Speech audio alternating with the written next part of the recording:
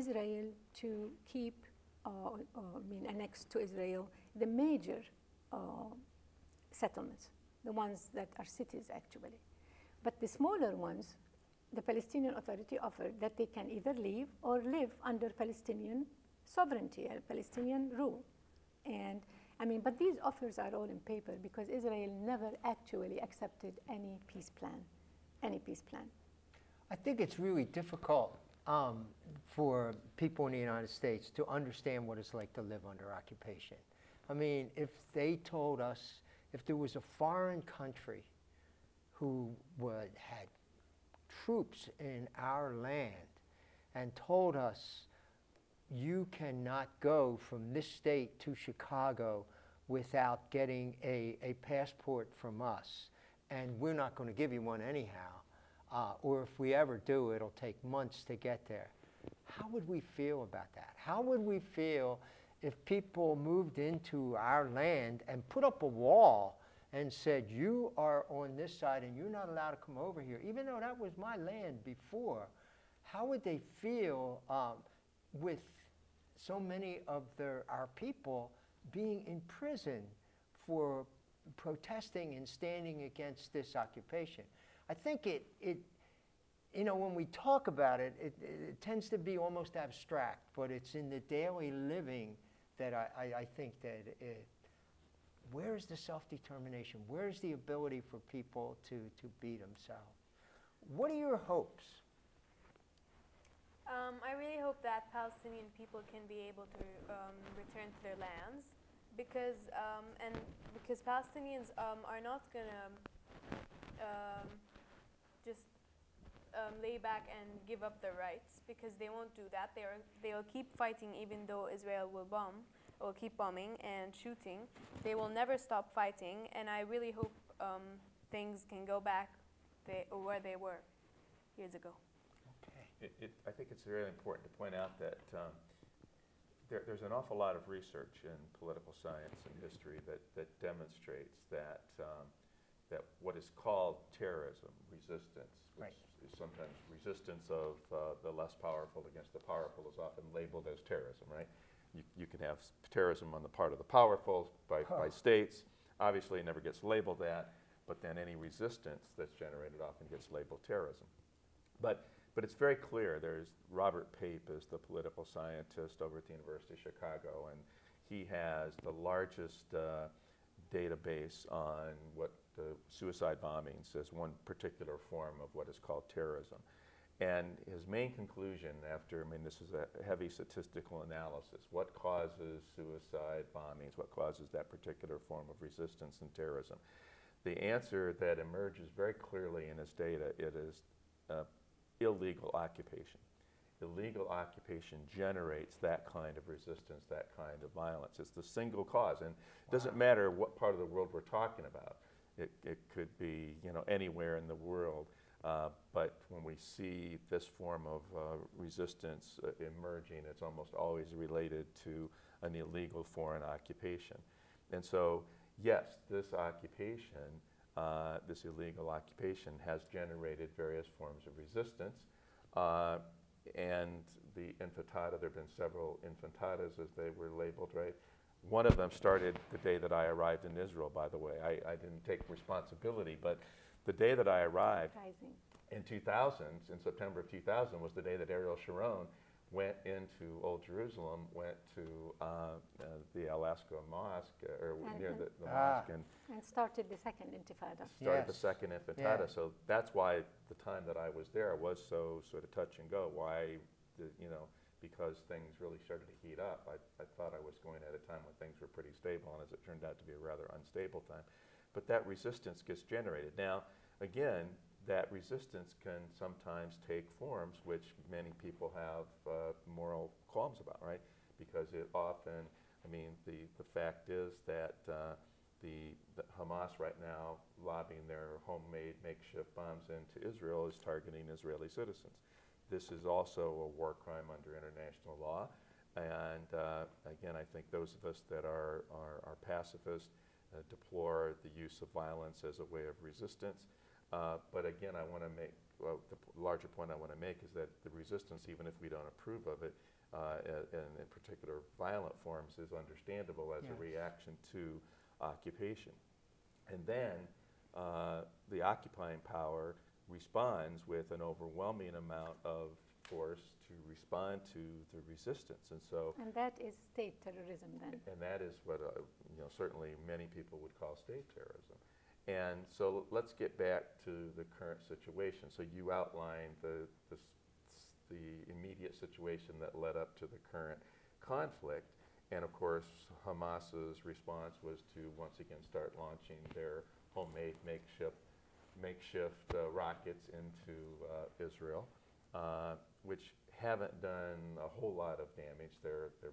But nonetheless, they are an instrument of terror, of resistance, and this has caused Israel to respond. Now, the Israeli response, this is where again international law comes back into play, because the Israeli response, in terms of attacking Gaza, has also taken forms which are clearly illegal under international law.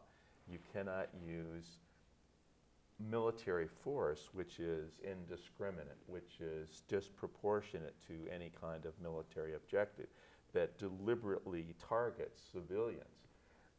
And yet that's exactly what's been happening with the Israeli response. And so, again, I want to make clear that these are war crimes that are being committed now by the Israeli government in its attack on Gaza, because it is. And how many civilians have been killed? Well, so far around 700, but the injuries have been close to 4,000. I have to add a point here for Israel to claim or to they have to join the international the ICC, the International Criminal Court. And for that, they have to sign on the Rome Convention. And the Palestinian Authority, as the legal authority representing the Palestinians, have to sign on that. They have been actually threatened by the US of cutting off funds if they do join those international organizations that would entitle them to go and charge Israel with war crimes.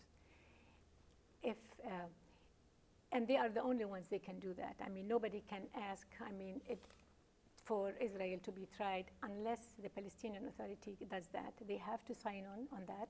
They have to sign on the Rome Convention, and they have been very hesitant to do that because of fear of the cutting of their funds from the United States and the European Union. So that's the first step. Now, going back, what does the resistance in Israel right now? If you remember the prisoner exchange when Shalit, the Israeli soldier, was kidnapped in 2009, the prisoner exchange was 1 for 1,000. He was released. Hamas, 1,000 of, I think, Hamas sympathizers or fighters were. Now, under this outbreak of violence, all of these prisoners were taken back. All the ones that were released in the prisoner exchange are back. And one of Hamas's demands right now is ending of blockade and releasing those prisoners. Hamas and the Palestinian people are not willing to go back to pre-war, to the preconditions, because it's going to be more misery for the people on Gaza. Remember, this is a war on the people of Gaza, not on Hamas or any of the other factions. The humanitarian conditions cannot go back to the way it was. So the blockade. And Israel took advantage of the weakness of the Arab regimes and the lack of support the Palestinians have. We thought after the Arab Spring there will be more revival of the unity behind and the support for the Palestinian cause. Sadly, every Arab country has been having its own internal problems. And Egypt, this last government of Egypt, because they are against the Brotherhood, the Islamic Brotherhood, and Hamas is the Islamic chapter of the Brotherhood. So Egypt, which has the only crossing into Gaza, Rafah crossing, it has closed that and dismantled most of the tunnels that bring those humanitarian food and conditions. So it is a very complicated story. But the end of this, the Hamas is still going on, even with more casualties, and the people supported everywhere. That without lifting the blockade and the prisoners' release, they are not going to accept any ceasefire. The ceasefire that was offered by Egypt did not offer ending the blockade. They said we will discuss that later. And later is not going to work because in 2012 it was part of the agreement and Israel reneged and did not implement the part where the blockade should end. And for the crossings into Israel, not necessarily, open, but the Rafah crossing, which is the only exit for Gaza and its 1.8 million people into the world, and for exports, and they cannot export their goods. Gaza has been completely devastated. Yeah, I don't think people understand how isolated and hemmed in Gaza is. There's no escape. No. There's no, I mean, Open air prison. With the Israeli assault, there's nowhere to go. There's no, there aren't, I mean, and in fact, when people are in their homes, those homes can be deemed by the Israeli military as legitimate targets because they say, well, Hamas is hiding. They're using human shields. They're hiding in certain homes, or they have some of these rockets in those homes, and therefore they're claiming that those are legitimate military targets. They're not. That's illegal under international law to deliberately target civilian homes in that manner. But that's the way in which the Israeli government is attempting to justify and provide some thin veneer of legal legitimacy to some of the assault that they're undertaking. But the larger point is, in terms of international law, that this is a form of collective punishment, which is absolutely prohibited. So even if Hamas is doing things that violate international law, and I think that they are on some occasions as part of their resistance, the Israeli government cannot now punish all of the people of the Gaza Strip because of the actions of some Hamas militants. That is a form of collective punishment. Again, strictly prohibited under international law. So you can't go in and assault everyone in the Gaza Strip, which is essentially what's happening, and claim that this is a legitimate military target. It just doesn't work that way. You can't impose collective punishment on a group of people for the actions of a few people who might be within that particular territory. So I wanted to make that clear from, again, this is just from an objective international law perspective. Amnesty International, any human rights organization, the United Nations, all would declare that this is a violation of the Geneva Convention, Fourth Geneva Convention of 1949, to impose collective punishment on a population like Israel is doing right now. And the way that's carried out, the indiscriminate nature of the killing. I mean, the number of children that have been killed, and some of the stories that have come out about children being beheaded, children cut in half so that a father trying to get his child has to go to 2 different hospitals because his child was cut in half. I mean, it just cuts you to your heart. The entire buildings have been demolished with F-16 with people inside, entire families, and they are hitting ambulances, so the ambulances cannot get to them. Hospitals, schools, humanitarian, everything. But my point to go back to the issue is, what is the solution if United States continues to play the dishonest broker in this conflict? I mean, this is the only country that has leverage to tell Israel, stop. And we're not doing this because we all know the power of the Israeli lobby, the AIPAC. And I hope everybody would read the book, The Lobby, by Mearsheimer and Bolt, which says that the hold that the Israeli lobby has on our government and on Congress is detriment to the United States interests in the region and in the world. So we have to really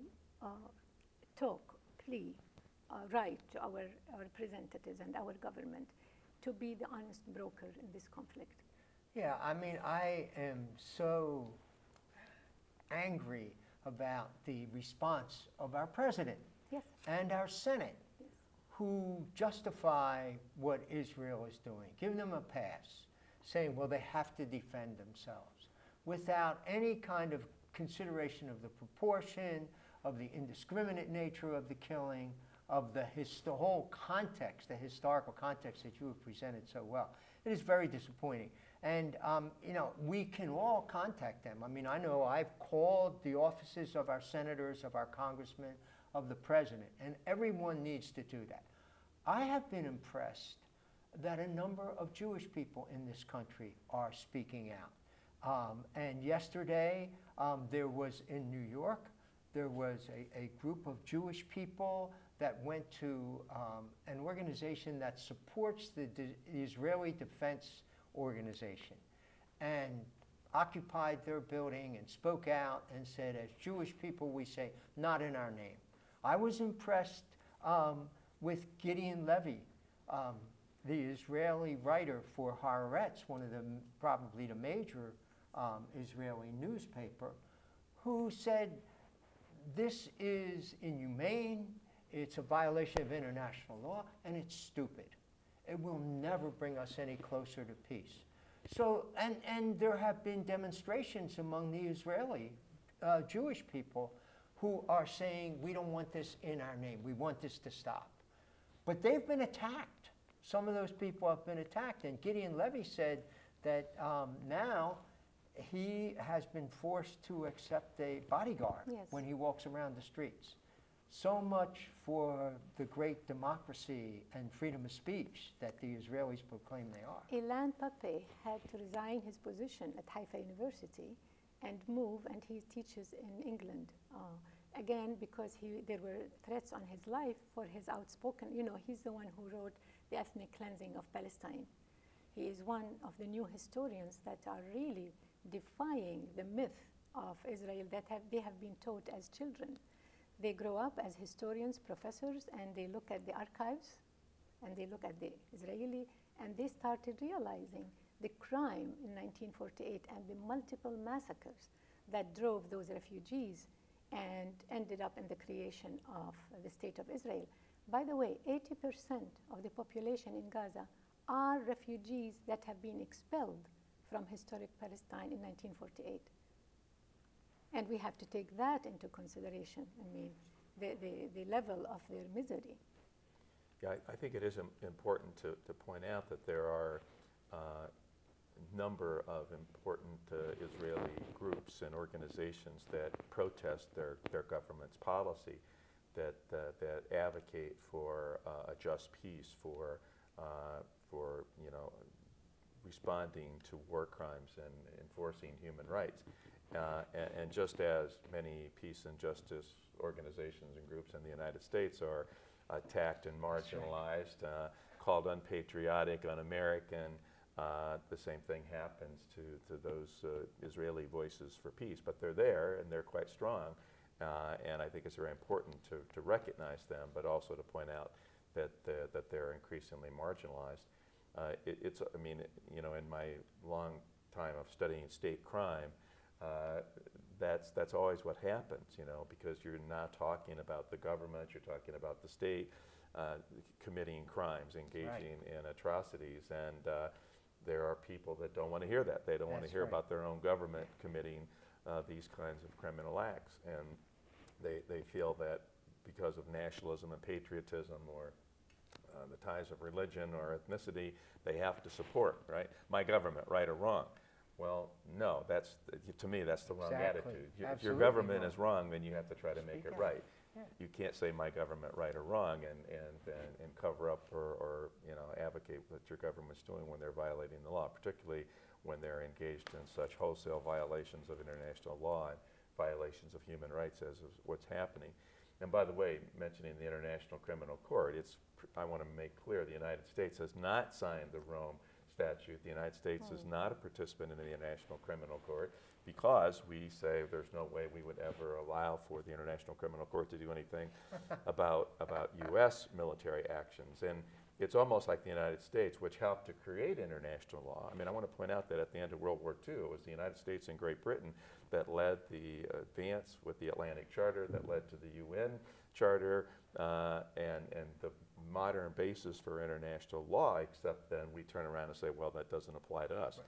International law applies to everybody else in the world. Exception. But somehow we're an exception, and because of our support of Israel, Israel is granted the same kind of exception from being held accountable under international law. Right. And the other problem with international law, therefore, is that the enforcement mechanisms are completely ineffectual, right?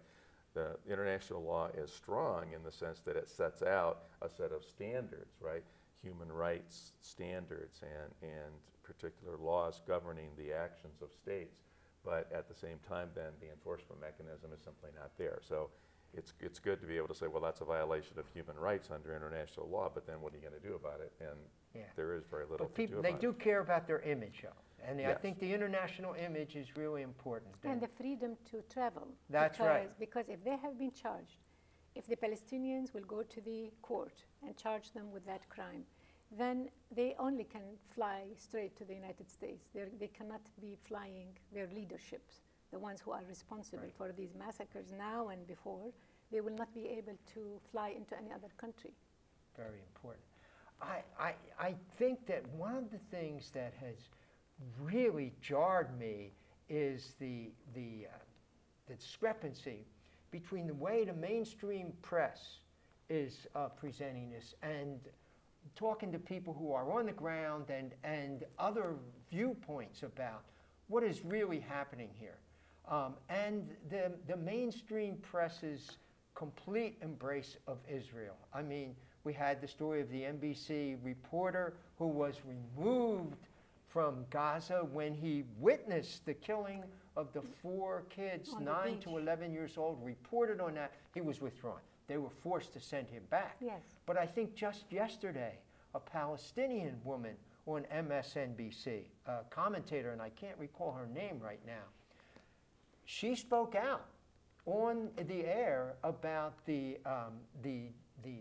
imbalance in the presentations. And she was on Amy Goodman's show this morning, and she said that all her future appearances on MSNBC have been canceled. Oh. So there's retaliation. Mm-hmm. If you try to speak out and say, hey, what's the story? And Nour, I'm wondering, I don't know if you've had a chance to read a lot of the American papers since you've been here, and if you've been able to notice a difference between the way things that happen in Israel and in Palestine are reported here and in your home. Have you been able to do any of that? Well, I haven't read newspapers, but I've seen that the way people here express their feelings or their opinions, that they go to protests holding the signs, and that's how they send their message, or they write about what they're feeling.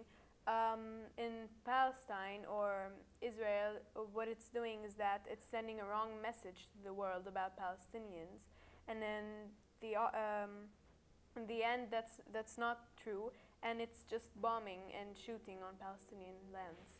Okay. So there's a real discrepancy between what I think the narrative that the American people are hearing through the press is so different from what is actually happening on the ground. It's very disappointing. One more thing I'd like to add quickly. We're talking about the violence of the military, the Israeli military. We're not talking about the violence of the settlers against the people in the West Bank. That's a daily occurrence in every village, in every street. And I mean, something we witness on a daily basis when you are there, and they are protected by the Israeli army. They get away with murder, literally. And they're getting very emboldened because of the support they have from here and for the protection of their army. One of the things I think that we have to, I don't know how much time we got left. About 5 minutes left. 5 minutes. This is not an issue where American people can say, this is not my business, that's them, let them fight it out, because we're deeply implicated in this whole thing. Our government supports the Israeli military, we support their government, we protect them internationally all the time. The United States is deeply implicated in all this. And so we as citizens of this country have a responsibility to speak out. Yes. And that is what has not happened here. And I think it hasn't happened because American people don't know the situation, don't know the story. But here's an opportunity to speak out and say, not in our name, not in our name. Thank you. As with many issues, the larger historical context and the larger political context is not presented. Yeah. It's not discussed. I mean, that's one of the key failings of our mainstream media. They, it's all sound bites. It's all, it's all acceptance of the governmental perspective and the conventional wisdom, and they don't do any independent research. They don't provide that historical and political context that is so necessary to understand what's really going on. And we see that with so many issues, Oh, yeah. not just Yeah. this particular issue, but any issue that has to do with U.S. foreign policy, I think, falls into that category. Again, the hold of the Israeli lobby on Congress, Yes. on the media, on the president, on everything explains all this one-sided policy and the media bias against the truth, actually. They cover up all the crimes. Right. And another book that's very important that Paul Findlay, an ex-senator of Illinois, wrote called They Dared to Speak Out. Yeah. And that's the methods the lobby follows in actually blackmailing and threatening the Congress to vote their way in every Senate act or law. All right, we just have a couple of minutes left. So as we're taping this program today, John Kerry's heading up to Ramallah. And so what would be the best outcome from your perspective in terms of Kerry's visit, even understanding the limitations of the U.S. I think Israel wants position? out. Israel wants an end because I think they're implicated in something they didn't expect the resistance in Gaza to hold steadfast like this.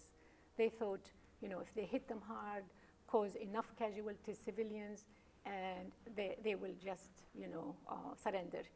Now, there has to be a face-saving way that he has to somehow engineer to get Israel out of this dilemma, because the Palestinians are standing steadfast. End of the blockade, release of those prisoners that you re-imprisoned after that.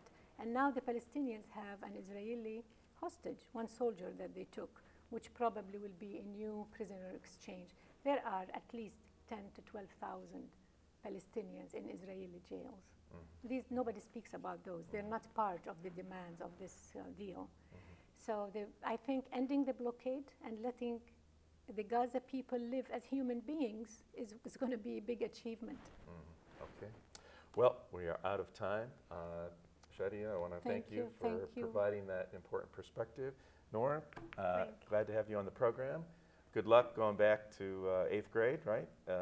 Back in the West Bank. And Don, good to talk with you again. And I hope we've provided some perspective, as we say, all critical issues. This is one of the most critical issues, alternative perspectives. We certainly presented a very alternative perspective today on this particular situation. Thank you for having us. Thank you for being here, and thank you for joining us. And we'll see you again on Critical Issues, Alternative Views.